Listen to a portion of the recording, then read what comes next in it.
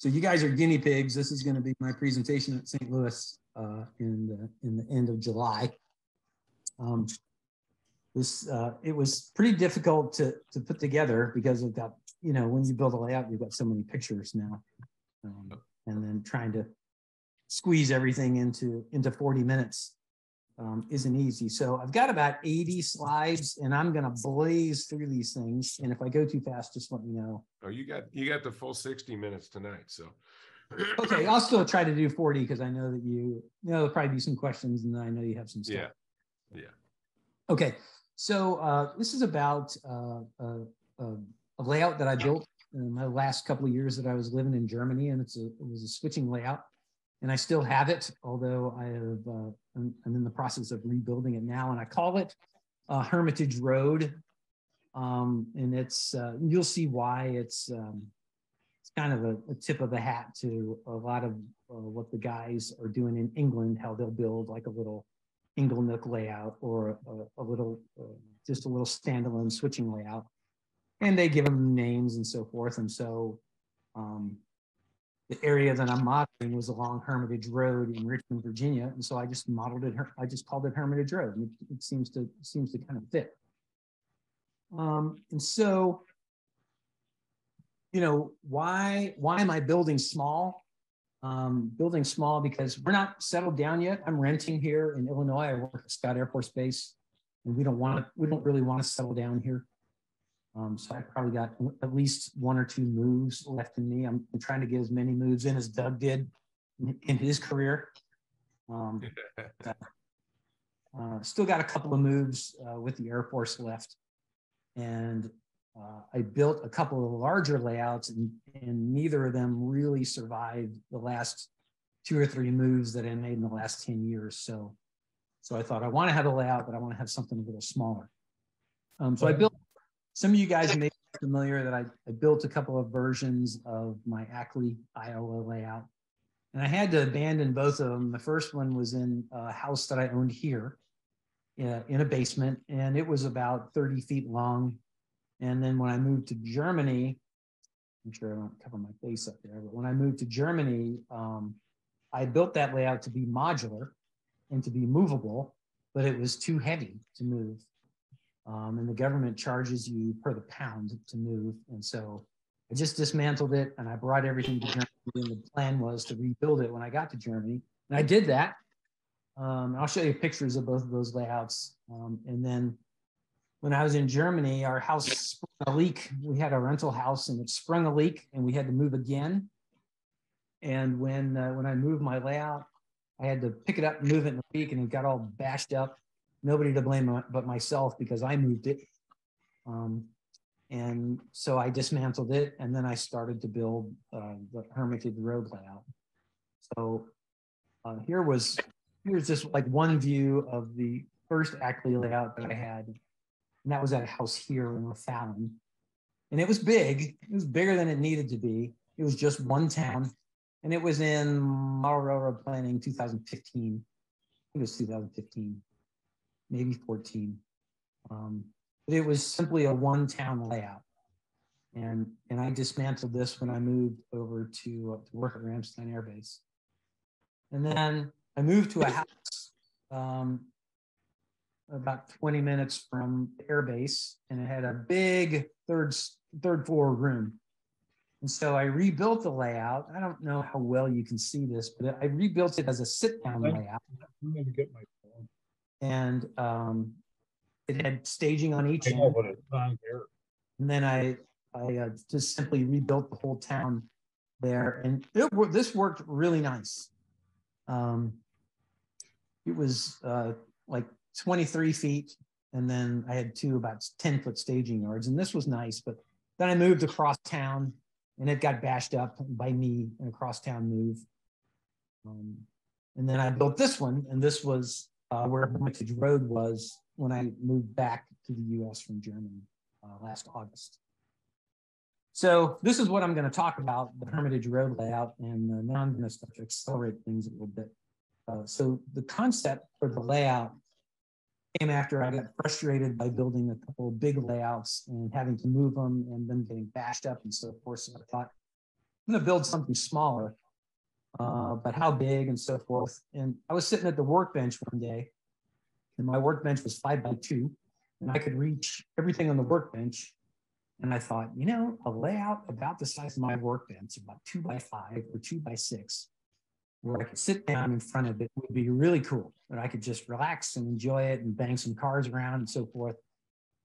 That'd be all right, you know, and that's something that I could pack up and move. And I like that idea. That's something I could really wrap my head around. So I rebuilt. I built something new, and this is all in Germany. And you know, it's easy. There's lumber there, and there's model railroad stuff, and you can have anything shipped to you. And the design goal for this was to be done with most of the layout in about 6 months. And the plans for my layout were really influenced by a guy named Chris Navard. He's a British modeler, and you see his website is on here. And this guy builds small layouts. And they're all about 1.5 by 5 by 6 by 7. He sells a lot of them, actually. He's got a great website. It's really, really interesting. But just these are some examples of what he's doing, and these really influenced me on how, I could build a small layout and have it highly detailed, and everything sort of within arm's reach. And this one he calls Brew Street, and it's just a couple of tracks, and where you can switch, and a place for an engine to go, and a little staging track off the layout. This is one example. This is another example. It's a lot smaller. I think this one is only like 1.5 feet. But I really liked this concept where you had everything sort of kind of like it's looking like in a fish tank, or it's all together. He's got coved corners and a couple of tracks, and enough to run trains for 20 or 30 minutes, after work or on the weekends or so forth. And big enough to where you can, bring to a train meet, other people can enjoy it. Another example here, just work. And I just really like the concept that this guy does. Here's another one, sort of like a one town or a one industry layout, but just great work, highly detailed. And I kind of liked the concept. So I started, I had some space to build the layout, and I started thinking about what concept do I want to do. And the first thing, I'm not trying to set any sort of trends here, but this is just like the terminology I use with myself. And the first one I used was what I called the factory. And the factory concept was like, I wanted to build a layout 5, 6, 7 feet long by about 1.5 feet, and it would be all one factory. But like Clark's example, what Clark did with Allied Mills is a great example. That was probably like 2 by 8. But one layout, one industry with a lot of different traffic. And so, Allied Mills is a great example. And here are a couple others that I looked at. I think we all talked about Minneapolis Moline, served by 2 railroads, a lot of traffic in and out, a lot of different traffic. Fuel deliveries and tractors in and out, and box cars and flat cars and bonds. That's kind of what I was looking for, a factory that used a lot of different types of cars and so forth. Tony Custer has this in his layout of a big beam plant out on the west end of Frankfurt Yard. And I looked at this a little bit. He sent me all kinds of information, box cars and tank cars, so forth. I looked at modeling a version of this. This is an aerial of a factory in St. Louis. I don't really know what the factory is, but it had interchanges and it had lots of different traffic. It's kind of too big for a small layout, but maybe if I could pick a portion of this and model it, I thought it would be good. It turned out to be really too big to do on a small layout. I don't know if Lonnie Bathurst is on this, but right down the road from where he lives in Litchfield is a town called Hillsboro. And there's a big glass factory down there. I think this ended up being a ball glass factory. couldn't find enough information on this, but I thought it would be, just a huge factory out in the middle of the cornfields. And I thought that would be interesting, but couldn't find enough info on it. This one was a good candidate. This is in Litchfield, where Lonnie lives, right down the street from where he lives. It was a radiator factory, so they built, like radiators for your house. And they took coal, and they took boxcars, and they took guns, and they took flats, and oil and stuff like that. So all different kind of freight cars in one little place in a siding off the New York Central in Litchfield. And I looked at this too. I couldn't really quite make it work on the small layout, but all this is kind of those things that I was talking about, the factory concept, just doing one factory on the layout. Here was another thing I looked at. This is a team track yard in Philadelphia on the PRR, Tri-Street yard. But if you just take a close look at this and you see bonds and boxcars and reefers and tank cars, and there's a meat reefer down there, I think. And it wouldn't be a stretch to hold the over on this. Cool place. You could do it all in a real small space. The traveling crane, could be used for boxes or flats or something like that. So neat place. Just didn't quite scratch the itch, So then, since I couldn't really find a single factory to model, I started telling myself maybe I should just build, and again, I'm not trying to set any sort of trend, but something like a composite layout. And to me, a composite layout is kind of like, I want to go to an area that I know and sort of pick and choose the factories in the area where I'm actually modeling prototype factories, but can't, in the space I have, I can't quite do like a prototype track plan. So I'm modeling an area without being faithful to the prototype track plan per se. And so it's sort of a composite layout. You're taking a bunch of different scenic elements and factories and so forth from a certain place and just kind of plopping them on a layout. And the advantage to this is, in my mind, was that you could find industries where you could use boxes and reefers and flats and guns and tank cars of different types and maybe covered hoppers. And because we all have those cars and I want to use them, even though it's a small layout, but how do you do that without making it look tacky or obvious? So I started playing around with this. And this is the place that I called, I know it sounds kind of dumb, but I called it Area 51. But this is in St. Louis. And it was actually Howard Grove, which is a little west of St. Louis. But right in here along the Missouri Pacific, there was a big printing plant on the right. And in the middle was a factory. I still don't know what that factory is. And sort of on the left of that box was a steel mill. And then another small factory to the left. And then off to the far left in the top left corner was a team track yard. So I really, really explored this area a lot and took all kinds of pictures. There were tracks that crossed each other in here. It still didn't quite scratch the itch, but I really got close. I did a big blog post or two on this, trying to find a way to make it all work. It was a cool area. So it's the Missouri Pacific main line is on top, and then the Frisco is on bottom.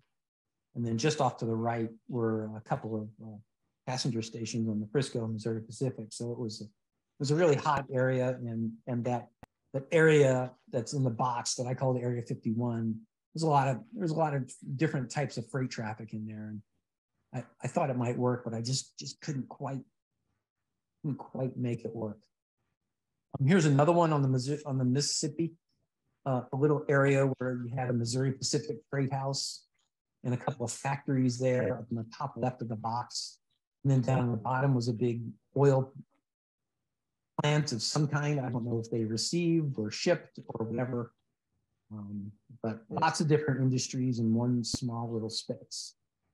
And then in the same area, you turn the box. This part of this box was all Frisco. And so off to the far left, there was a Frisco freight house, and there were team tracks and couple industries of various types and so forth. So I just couldn't quite make all this work either in like a 2x7. But you know, man, I'm looking in all kinds of places, and just couldn't find anything that scratched the itch. So I went back to my youth when I was, you know, in college times. I did a lot of rail fanning up in Richmond, Virginia, and I had all these maps and things, and I went up and I looked at all these maps, and found all kinds of good stuff along the old Seaboard Airline near Hermitage Road. So this yard is long gone. This was the Seaboard's yard up in Richmond, Virginia. And up where you can see up above the yard, there were a whole bunch of little industries and customers on the railroad and so forth. And then off to the right out of the picture, there were a lot of other customers too. The big highway there is Broad Street, but right over to the right off the picture is what they call Hermitage Road. And it's a big road today. Back in that day, it wasn't quite that big, but I had all these Sanborn maps and things, and I started looking around. Here's another picture of the yard.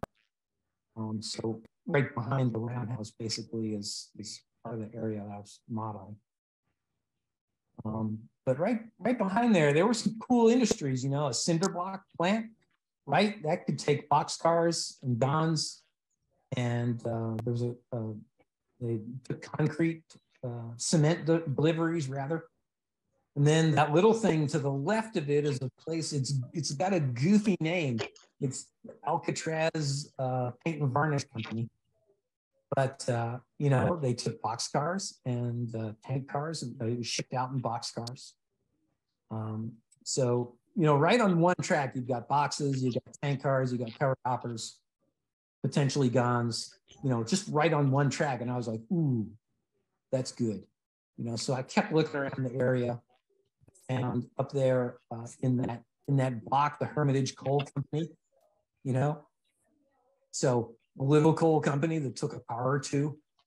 And then down below is a Southern Fuel and Oil. And the tanks were, the storage tanks were just out of the picture there. But all these little manufacturers and shippers and receivers and so forth. This is a later map, but just a little bit to the southeast of the yard, where the Seaboard and the RF&P are running together. All these industries that were off the railroad, one of which was a grocery warehouse. And grocery warehouses could take boxes and refrigerator cars. I'm like, that's good too. And just off here, you can see on the right where it says Hermitage Road. So just off the right here, this is actually on the RF&P. Seaboard, those main lines that you can see are Seaboard and RF&P. But all these tracks that are delivering to lumber dealers and crossing each other and coal dealers and so forth and little factories. And I'm like, man, this is too good.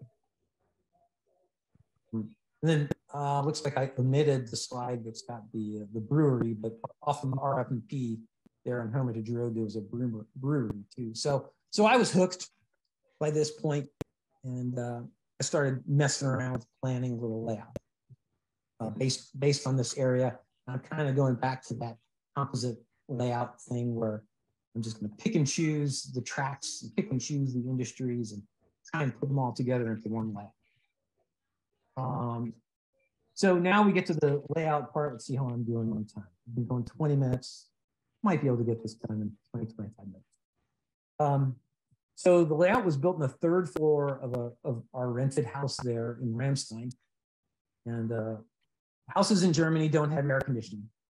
So it was hot up there, but it was good. It was a good place. And I had about 12 feet for the layout. So I figured that I could build a 7.5 foot layout and then had about 5 feet for staging. 5 feet. I don't know if you ever tried to build a staging yard in 5 feet, but it's not a lot. You can't do very much. So I thought I'm gonna try something different, and I'm gonna build like a British style traverse table. That's kind of the thing where you pull it in and out with a shelf, and I'll show you that later. And I actually built it, and it was hard to build. Let me tell you, that thing it took me 6 months to build a traverse table and make it work. But I'm happy I have it now, but it took a long time to do it. It was hard. I'm not a cabinet maker. So how I planned the track was I just put tape down on the floor. Initially, I put like 5 by 1.5. And I just started messing around with track plans, how can I fit all those industries in there? And the layout actually ended up looking a lot like the one on the right, where I've got, the cinder block plan is out in the far right, in the top right, and then the Alcatraz was on the same track. And the reason I like that goofy Alcatraz varnish company was because they had 2 buildings and the track ran between the buildings. And I just think that's kind of a different and cool kind of thing to do. You have your trains running between, they almost disappear just for a little bit between a couple of buildings. And I like that concept. So I really wanted to keep both of those industries. So I ended up doing something on the right. This is something I made in PowerPoint. You can see that there's no runaround on there. The runaround is off the layout on the traverse table. And this is kind of how it looked. I have a switch back there, but I can run on the train in the traverse table and serve the switchback. So we're not modeling Altoona here for Cajon Pass or anything. So if I have to run the train off the track for a second and pick it up and do a 20-30 minute op session, I thought that was perfect. So it all kind of worked out. Bench work was real simple. I just built a pine box. Okay. And this was the space. You can see the space here on the 3rd floor. I had like a sloped ceiling, which complicated some things. Made the slope ceiling almost made it to where I had to do sit down layout, or else the layout would have been in the middle of the room. But I built a 1x4 box, and then on top of it, I put a styrofoam product that German, they called it Styrodur, D-U-R, and it's a little bit more brittle and hard than styrofoam. It doesn't sag, and it was perfect, really light. So I put that on top of the bench work. And then the sawhorses are from IKEA, and they're adjustable. So I could adjust that based on the height of the chair. And then this picture just shows that I put some 4mm cork on top of the Styrodur, and that's where I put the track right on top of that. And then I was able to secure the bench work to the sawhorses, and it all worked great. It was light, easy to move, and so forth. And then after all that was done, I built the rest of the sort of the picture frame around the layout, and the lights are hidden behind that top valance. So I had a couple of LED lights up there. And I have to tell you, living in Germany, half of the stuff in this layout went to German plugs, and half of the stuff went to American plugs, and I had to have transformers and all kinds of crazy things. And to wire this layout half and half to 220, half to 110, was a real pain. But it was good. It all worked just fine. I had it to where I could come in the room and just flip one switch, and the whole layout would come on, and everything would be good. But it took a lot of wiring out, a lot of thought actually to be able to do it with 220 and 110 together.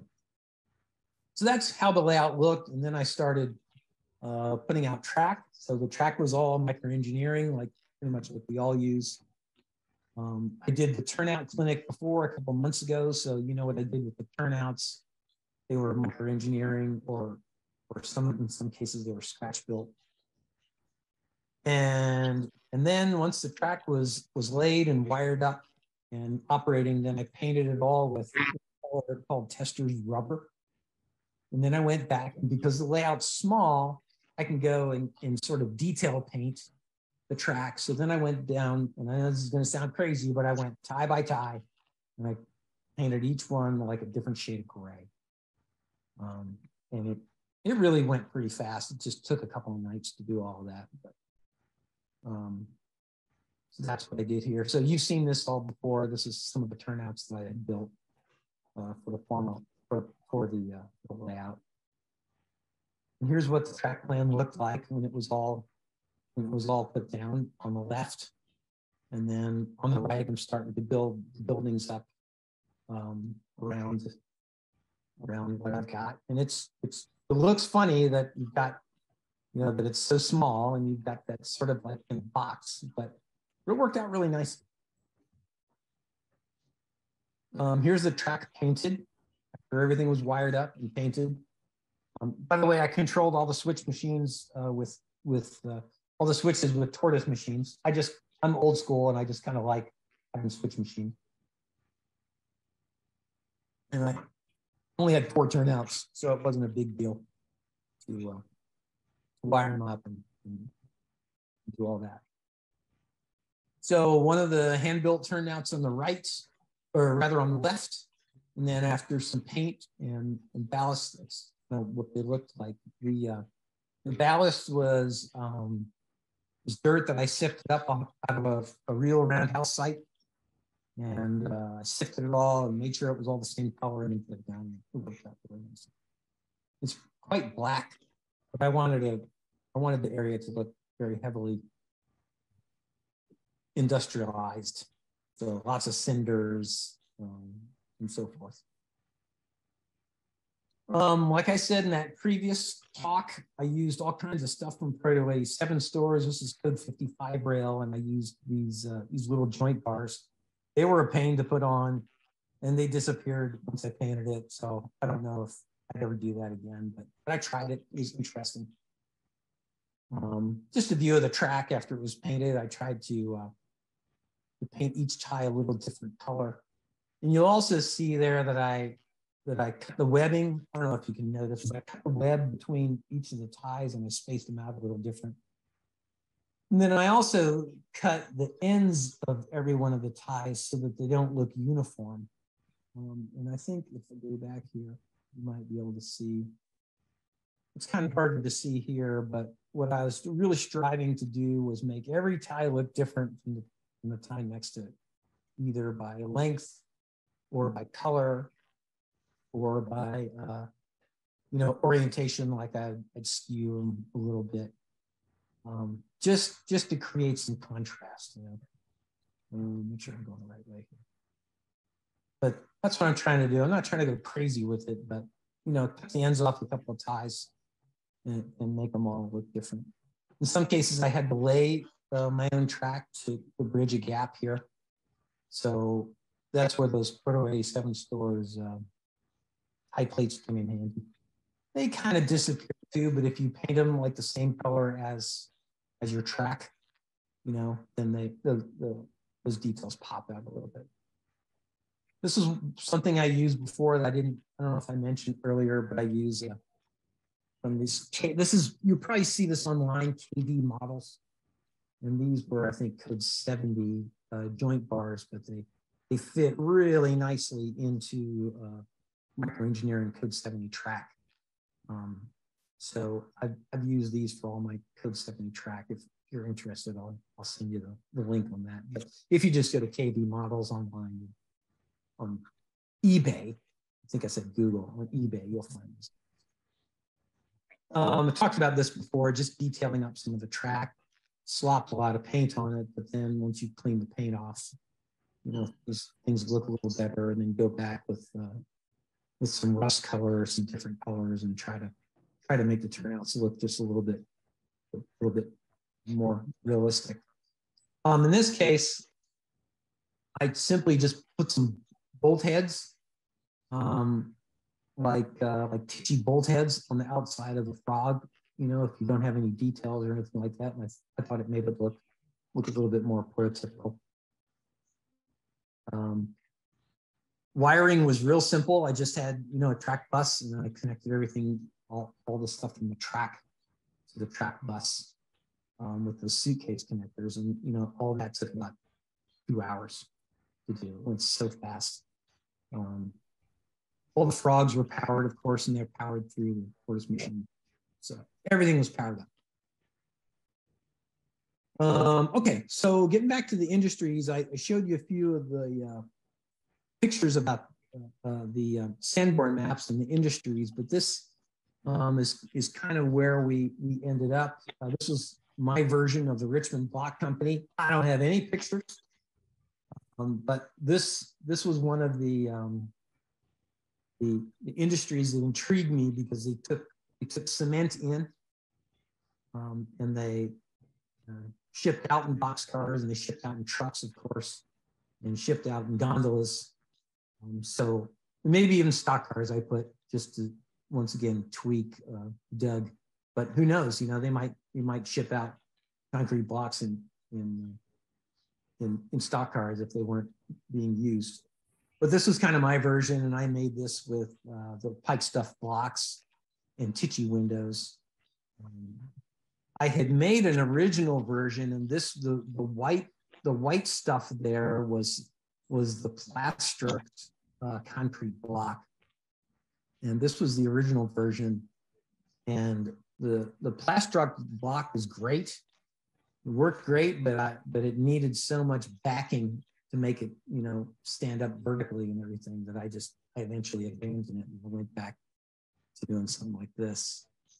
And so this was the revised block factory under construction. I would say that the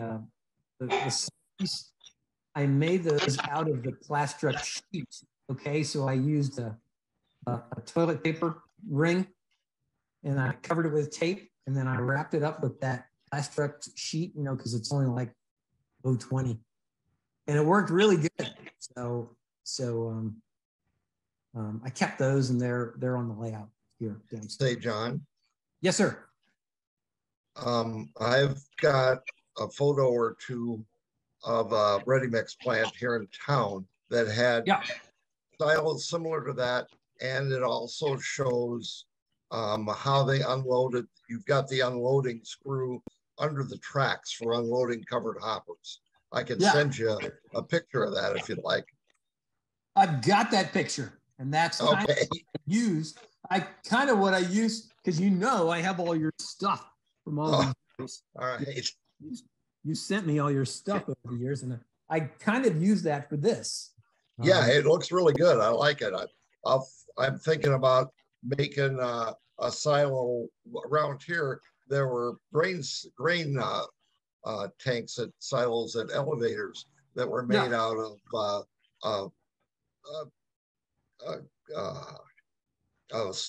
clay block that was fired, so it was shiny on the outside, kind of a bluish maroon color. Yeah, cool. Thank you. Yeah, thanks for the idea. Oh yeah, go ahead. I'm sorry. Oh, I just said thanks for the idea. Oh yeah. You wouldn't believe how easy that was. I just covered it with double-sided tape and put that Plastruct stuff around, and bam, it was done. It was so easy. Yeah, so, good. Yeah, I originally stole that idea from you and your pictures, by the way. Oh well, I was going to send you the picture, but I guess no need. Okay. I'll put it in my presentation there in St. Louis and give you all the credit about that. Oh, thanks. Okay, one more picture of this plant, and you know you can see the track there. That was code 55, where I just had painted all the, going to the effort of painting all those ties different colors. But I think the track turned out okay. This is that goofy Alcatraz paint and varnish company, but you know, box cars and tank cars and so forth. And I liked it because you kind of run a car through it. To get to the concrete block factory, you got to run a car through here. And I don't know, I just thought that was really cool. So I started messing around, and again, I don't have any pictures of this place. So I just started messing around, you know, looking at the Stenborn maps and trying to figure out what the place may have looked like. So I sort of freelanced it, and I wanted some pipes running over so that the cars are all running through things, between buildings and so forth. And this is kind of what I ended up with. I don't know why I put that picture in there, but that was a lot of fun to build. And yeah, so that's just my version of Alcatraz, but I have no idea of what the real name was. No pictures. The Hermitage Coal had no idea of what this place looked like. This was my version. I had a, the Sanborn map just showed a little fenced in area. So I made a little fenced in area and I put a garage in there, an office and a couple of coal cars and called it a day. Put that one right in the middle of the layout so I could reach over it to get to the stuff that's along the backdrop. I got a team track on here too, and if this looks like the same picture I just showed, it is. But I took the unloading ramp off of my Ackley layout, and I put it right there, and I called that the team track so I could, use any sort of car there pretty much. So yeah, that was my team track. The Southern Fuel and Oil, I haven't built it yet. I had a version here on this side of the layout. And this is part of the problem with sort of proto freelancing, that you can make options for yourself and constantly move things around. But you also second guess yourself. Maybe I should put this over here. Maybe I should put this over there. So I went back and forth on this. This was one version that I built. Didn't really care for it. Here was another version that I built for it. And again, I'm trying to steal Clark's ideas from all the oil jobbers on his layouts. On Clark's layout, they always seem to look right. And on my layout, I was like, none of these look right. So that's because mine are like the real ones. Yeah, exactly. Right. So yeah, this is part of the problem with proto freelancing. So I just, well, you can take a real oil dealer and put it there. Yeah, I should. Just got to find the right one.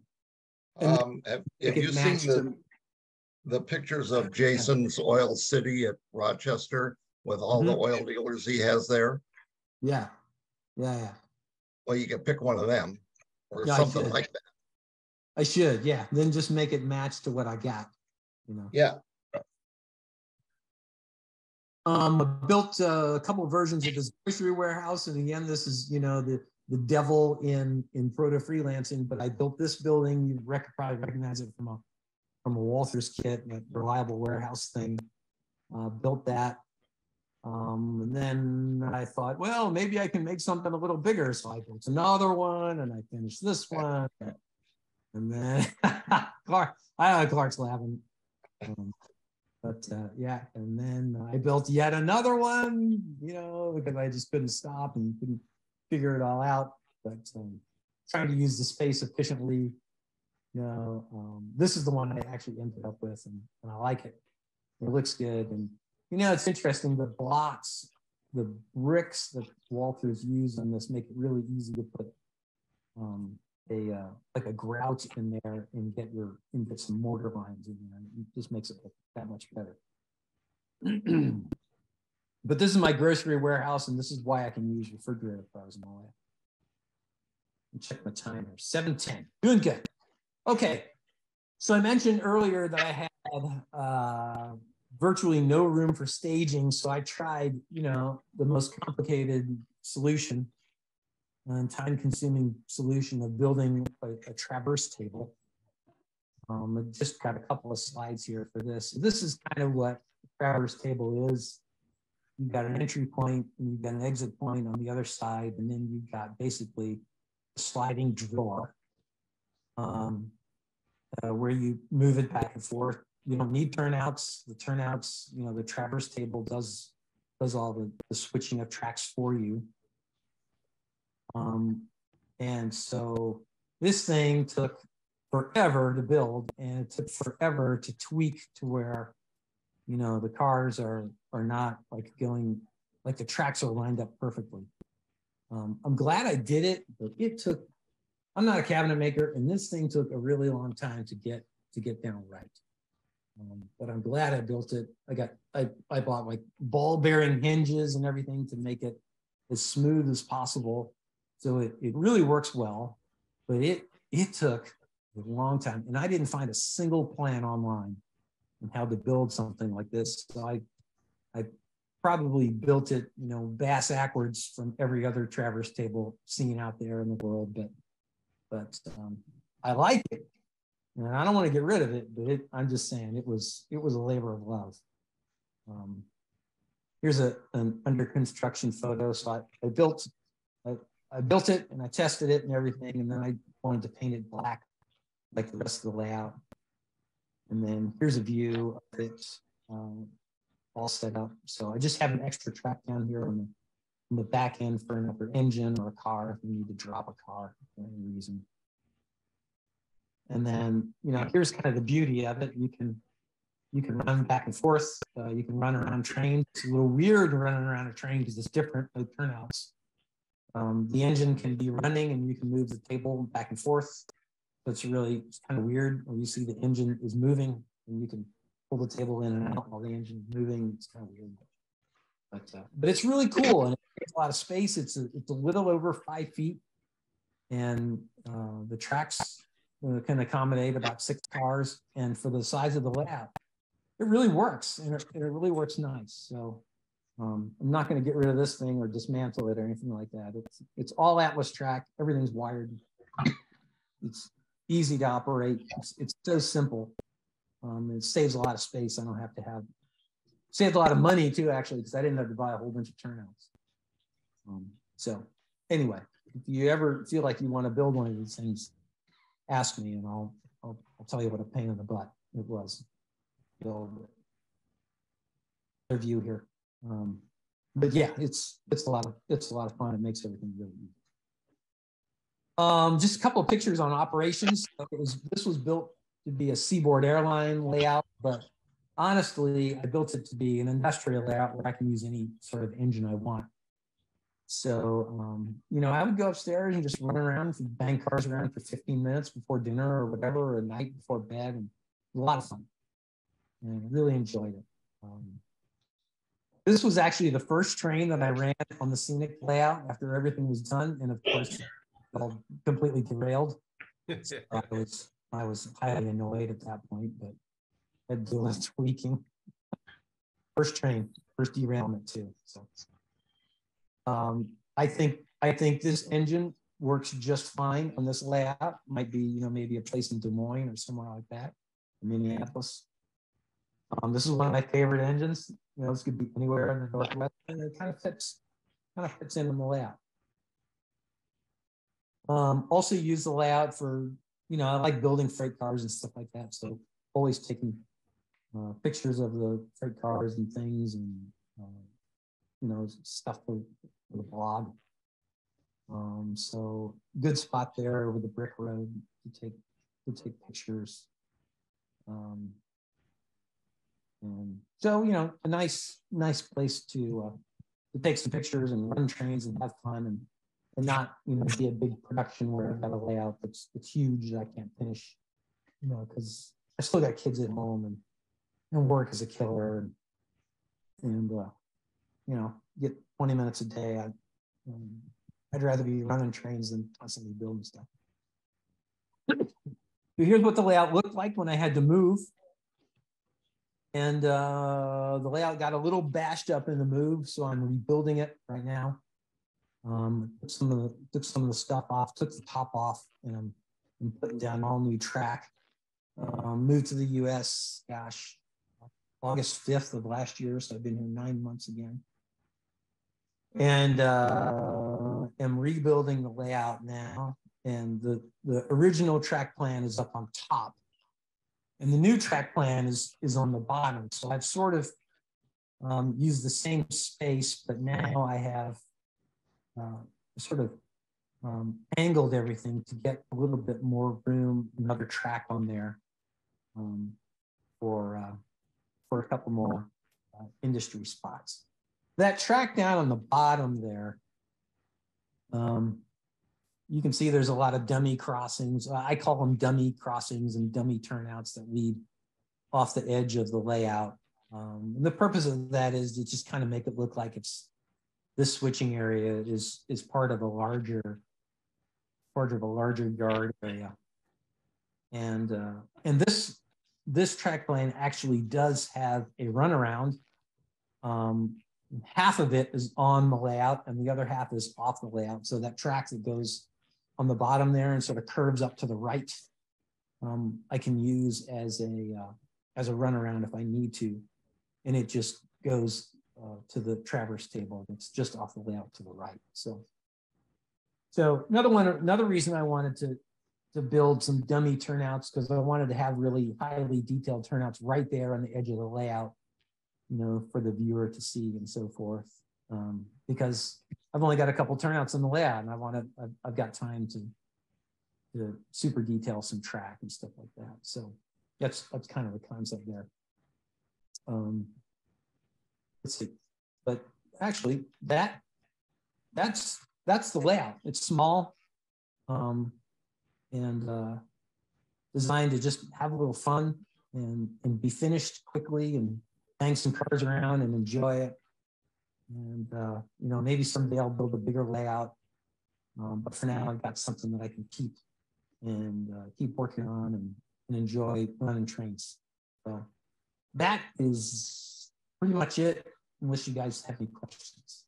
Yeah, nice job, John. Thanks for doing that. I have one question. You mentioned Testors rubber. Is that a color or is that a product? Oh, it's a color.